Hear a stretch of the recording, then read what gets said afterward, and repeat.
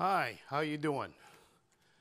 I just want to take a little bit of time and talk about something that's going to happen today. Today's December 21st, 2020, and I just want to read a few verses first before I talk about that. And here's a verse in Isaiah chapter 60, verse 3.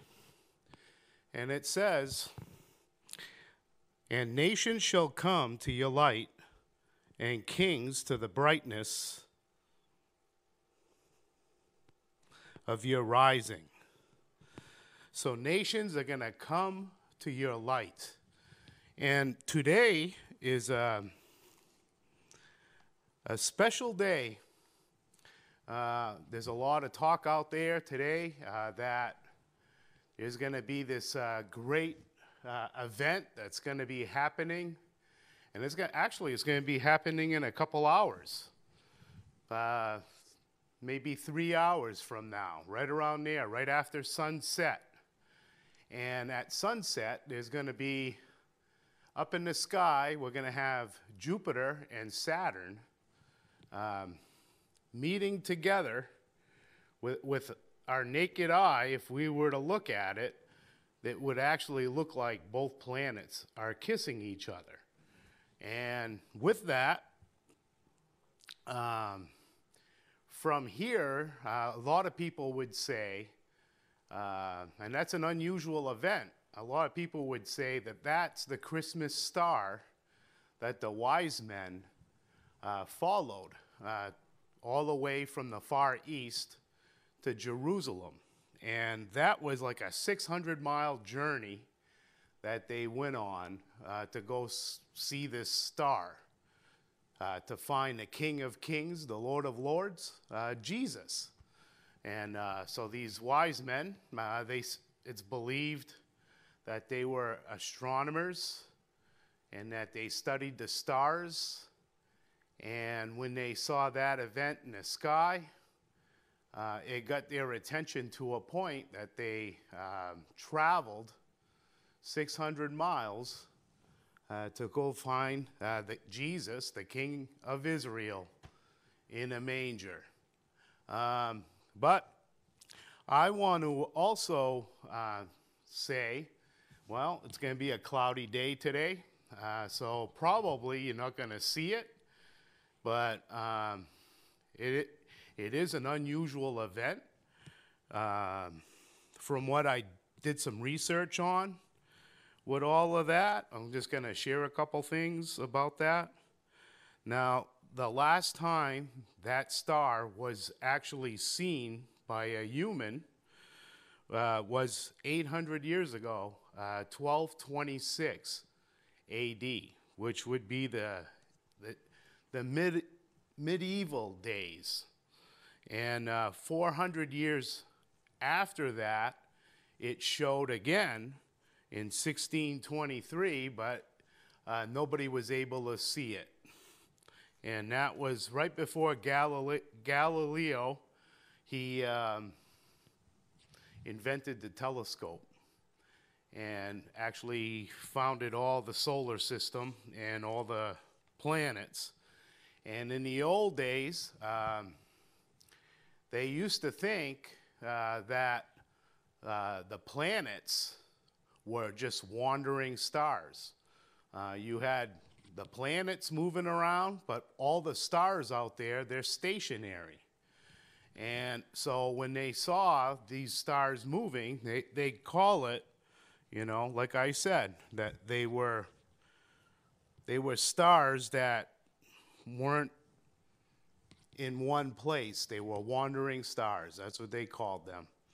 But anyway, this is a big deal. What's going to happen tonight? It happens every 400 years.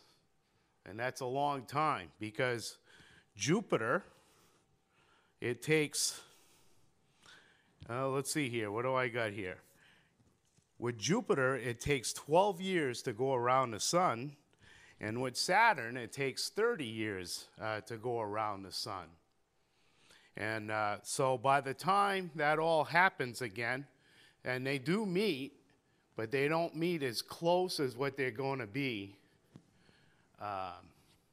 tonight.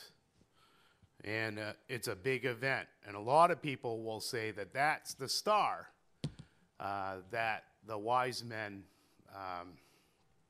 followed. But you know, that's only one of the theories. And I'm not quite convinced that that's the theory of the Bible. There's a lot of other theories too. First of all, this event here, it happened in, I'll give you a date. Let's see here. I think it was 7 BC is when that happened. When they kept dating it back, that's when it happened. 7 years before Christ. But there were other times that they had conjunctions like that. It wasn't just with Jupiter and Saturn. There were conjunctions that happen all the time with the planets. And sometimes the planets will meet with stars as well, and they call that a conjunction. And in 3 BC, there was actually 7 conjunctions that happened at the same time, and it had nothing to do with Saturn. It was actually Venus and the star Regulus, and that's a fixed star, but Venus moves, and Venus is the brightest star in the sky, and Regulus is the brightest planet in the sky. That's Venus, and Regulus is the brightest star in the sky, and they met together, and they met more than once in a period of I think it was 1.5 years, and they kept conjunction together along the way. And one of the times it was Jupiter, and I believe Venus had a conjunction as well in that year and a half time period, which would make a whole lot more sense if you're going to travel 800 years, 600 miles to go to Jerusalem, and that star only shows up once, like tonight, like that. It'd be kind of, doesn't make a whole lot of sense that they had a star to follow like that. But that is another theory that happened. But there are all kinds of other theories in the Bible too. Some people said it was a comet. Some people think, I'm going to pull out a few things. It was a supernova that happened. And some people think it was a heliacal rising, which is a star that would still show up once the sun comes out. The star is still there in the daytime, and that happens at a certain time of the year, and it's an unusual event. And there's actually some religions that have a belief when that star comes out that there's a special things that happen, favors from their gods. Again, these were astronomers. And there are a few other theories as well, but I really have a hard time with all of that. First of all, the Bible tells us that we shouldn't be looking at astrology, for one thing, and we shouldn't be governing our lives, according to how the stars are and how the planets are lining up and all those kinds of things. But I really think, and I'm going to get into the book of Matthew right now. And let's see, Matthew. I'm going to read this event. I'm going to read about this event of the birth of Christ in the book of Matthew. I'm going to read the whole story, and then I'm going to point out what I want to say. And it says this: Now, after Jesus was born, in Bethlehem, in Judea, in the days of Herod, the king, behold, Magi from the east arrived in Jerusalem, saying, "Where is he who has been born King of the Jews? For we saw his star in the east and have come to worship him." And when Herod the king heard it, he was troubled, and all of Jerusalem with him. And gathering together all the chief priests and the scribes of the people, he began to, to inquire of them where the Christ was to be born. And they said to him, "In Bethlehem of Judea.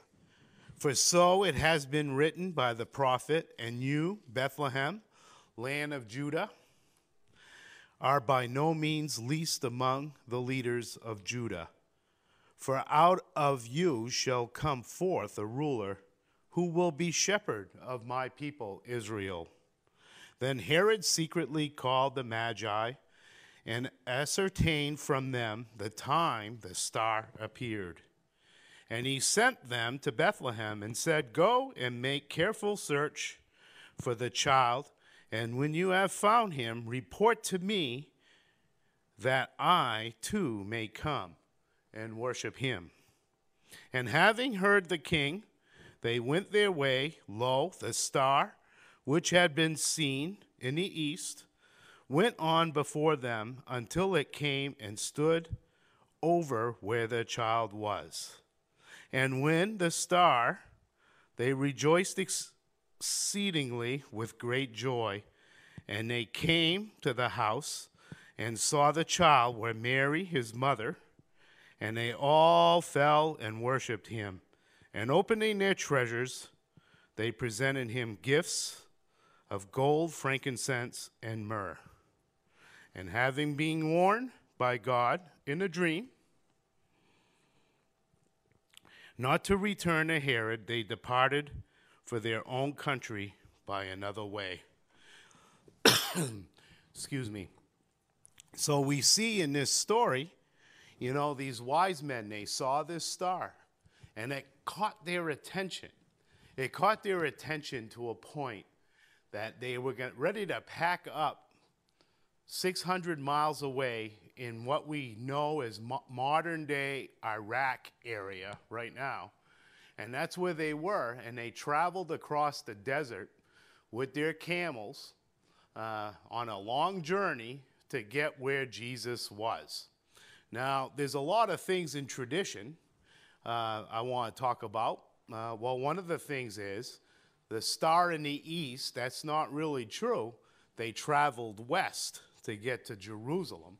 So they were in the east, and they traveled west to Jerusalem. And the other thing is, some people say there were 3 wise men. And the only reason why people think that, and it's on Christmas cards and all those kinds of things, the only reason why they think that is because it's because of the 3 gifts these magi brought when they saw Jesus. And so they just automatically thought that there were going to be 3 magi. It could have been more. And I'm sure it was a big caravan, and it wasn't just 3 men that went to Israel. And tradition even gives these 3 men names. And their names is Gaspar, Melchior, and Belshazzar. That's the names that tradition give them. So they followed this star, and they traveled day and night. And to me, it took a whole lot of faith for them to do that. And again, they saw something that caught their attention that made them want to travel.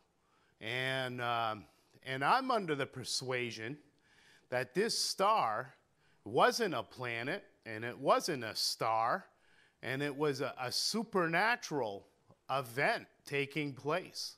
Because there are a lot of supernatural events that took place in the time of the birth of Jesus. Mary being a virgin, having a child, and Elizabeth being barren, had a child, which was John the Baptist. and angels were showing up everywhere, it seemed like. And even in this case, something had to get these men's attention to want to travel so far to find Jesus. And I really think it was kind of like what Moses experienced when he saw the burning bush out in the desert.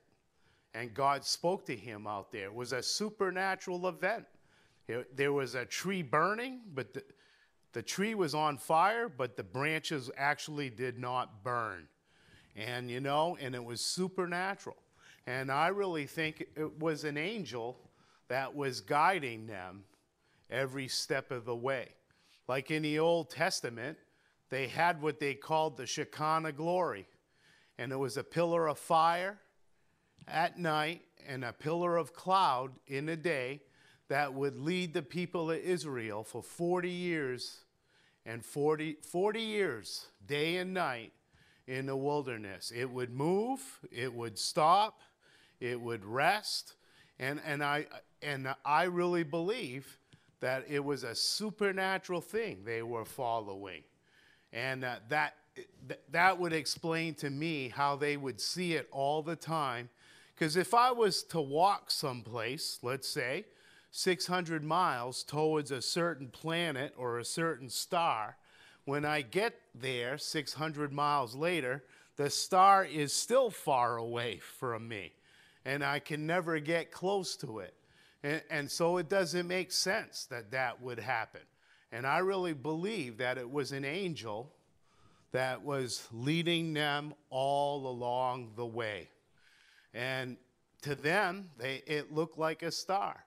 And angels are a very, they're a spectacular being, and they can shine like that. And those angels were leading these magi along the way. And, and what gives me that is I read it a little while ago in the book of Matthew, and it says in verse 9, it's Matthew 2:9, and having heard the king, they went their way, and lo, the star which they had seen in the east went on before them until it came and stood over where the child was. So that means the star actually stopped where the child was, and they knew, okay, right where that star stopped, that's where we need to go. That's where the baby is. And so that star led them right to Jesus. And the light of God is going to lead us to Jesus. And, and it takes faith to believe in the supernatural and miracles. And everything in the Bible is a miracle. It takes faith to believe, that all the animals were drawn to the ark and Noah didn't have to chase them down. It takes faith to believe in Jonah in the whale. It takes faith to believe that Mary, a virgin, was conceived by the Holy Spirit. It takes faith to believe in salvation. It takes faith, to believe in the resurrection, that Jesus rose from the dead. And the whole Bible is full of things that it takes faith to believe in. And these magi, they followed this supernatural star, and I don't think we can explain it with science or whatever it is. Everybody has their explanation, and there are other times when there were other conjunctions, and I looked it up online, and there were other times that conjunctions happened, and they said, oh, that's the Bethlehem star. That's the Bethlehem star. And there's a lot of opinions of what that is, but that's all in the natural realm. See, without faith, the Bible tells us it's impossible to please God. We have to believe that He is, and He's a rewarder of those who diligently seek Him. And the longest trip that any of us will ever make is an 18-inch trip from our head to our heart. Okay? We could have all the intellectual knowledge in the world and try to figure things out with God. But if we don't take that 18-inch trip to our heart and exercise faith in our heart and believe that Jesus is the Son of God and that he truly could be led by a supernatural star, or that a virgin can be conceived by the Holy Spirit, that he could die on a cross for our sins, and our sins will be forgiven and washed by the blood of Jesus. See, it takes faith for all of these things. And the only way we could get to God is if we take that journey of faith with him. And it's so important that we do. And I just wanted to share that with you. And these wise men, these magi, they showed up. We can't let our lives be governed by the stars, and we can't let the stars tell us what our day's going to be like. We have to follow the leading of the Holy Spirit and read the Word of God by faith and apply faith to the things we're reading, and believe that Jesus is the Son of God, and confess it with our mouth, and we shall be saved. Now, these magi, they traveled a long ways. And when they first got there, that took a lot of faith for them to do that. I couldn't imagine having that much faith. We're just going to leave our home, and we're going to go this far to find a king. And when they got there, and when the star stopped, like the Bible says, when the star stopped, they ended up bowing down and worshiping the King of Kings and Lord of Lords, and gave him gifts. You know, in this story, you know, they gave him gifts. The gifts were gold, frankincense, and myrrh. Gold represents the kingship of Jesus. Frankincense represents the priesthood of Jesus. Jesus is our high priest. The myrrh represents the suffering that Jesus was going to undertake when he died on the cross. And they almost gave these gifts prophetically to Jesus. And I really believe it was for Joseph and Mary's benefit, to help build their faith, to know all the stuff they already heard about Jesus and what Jesus was going to be. It was just another thing to confirm to them that what they were doing is they were going to be taking care of the Son of God that would die for all our sins. Now that's pretty cool. And also in this story, you know, and I shared this yesterday, and the reason why I'm doing this is because the audio didn't work yesterday, and I really wanted people to hear this message at Christmas time. There's three groups of people in this story. You know, we had the wise men, you know, that sought Jesus. You know, they responded to the light that was leading them. You know, all nations will be drawn to the light, like I read in Isaiah. And they responded to that. And they found Jesus by faith. And then when I see, you know, the scribes and the Pharisees, they pulled out all the prophecies when these wise men showed up and said, yeah, the Bible, the prophecies say there's going to be a king born in Bethlehem. And they were looking at all the prophecies. Now, these scribes and these Pharisees, they were living in the exact town where Jesus was born. You would think, okay, after hearing this news from the Magi, they would have went to go see Jesus too. But they were indifferent with it all. And you know, and there's a whole group of people out there that are indifferent with the things of God. They really are. And you know what? People like that are never going to find Jesus.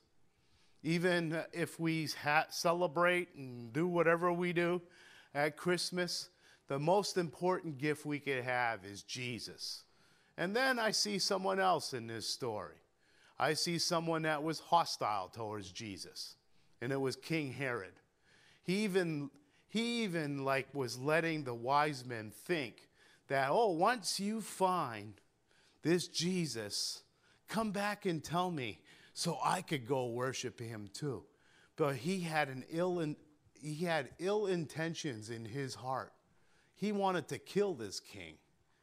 And there's a lot of people hostile towards the Word of God. And they don't want to hear about the Word of God. Or they don't want to hear about Jesus. Or they're hostile towards these things. And you know, someone like that will never ever find Jesus. And they're not going to get saved and go to heaven.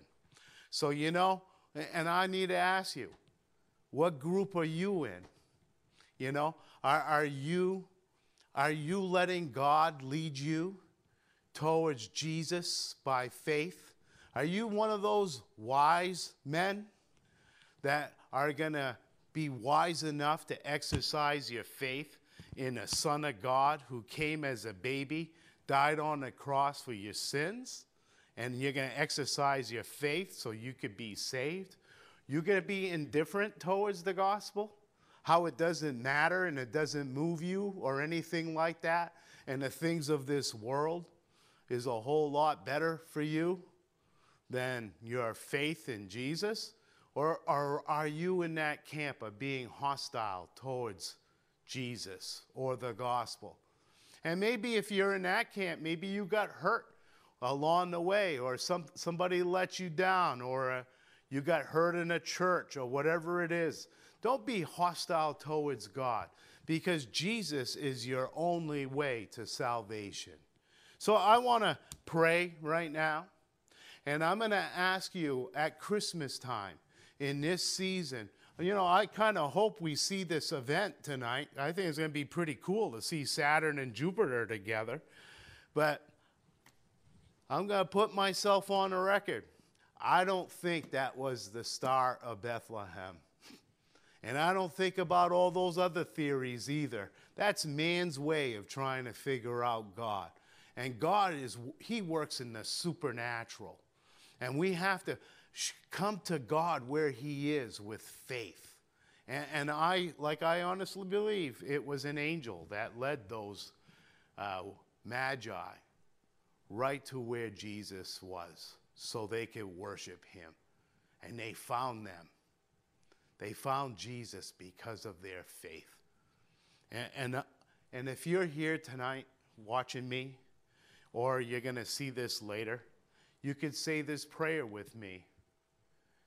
Because our Heavenly Father gave us the gift of Jesus so that he could die for our sins in this world that's fallen apart. And if you say this prayer with me, and you really mean it in your heart, that would be the beginning. See, exercise your faith, and that'll be the beginning of your journey, your new life that God gives you through Jesus. And I'm going to have you pray with me. Lord Jesus, I know I'm a sinner. I'm asking you to forgive me of my sins. I believe that you are the Son of God, that you died for my sins. And I want to confess with my mouth and believe in my heart that you are the Son of God. And in the book of Romans says that if I do that, and I do it with faith, I shall be saved. And Jesus saved me. I know this world is falling apart, and I want to find you by faith, oh God. I have enough faith to believe that you are the Son of God. Thank you, Jesus, for hearing me. And thank you, God, for saving my soul. Amen. And if you prayed that prayer, feel free to call our church or tell another Christian that you gave your heart to Jesus so you can start growing in your faith. And most of all, I just want to wish you all a Merry, Merry, Merry Christmas. God bless you, and have a good day.